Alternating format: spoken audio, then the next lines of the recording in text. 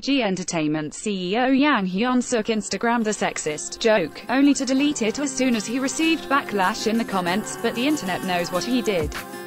His latest update shared an Adam and Eve joke which immediately felt inappropriate for a lot of his followers. Those who were offended began tweeting about it, as well as commenting on his Instagram itself that the joke was sexist. Ad choice advertising in red invented by teens Yang Hyun Suk since removed the post from his Instagram account. Some netizens weren't surprised. They claim Yang Hyun Suk has a history of being a blatant sexist. Others think his account was hacked, as Yang Hyun Suk often only posts about his agency artists and promotions. Yang Hyun Suk has not responded in any way about the growing number of tweets and comments calling him out as sexist. The debate remains heated though. Your browser does not support video. BLACKPINK's Jisoo just confirmed a major fan theory.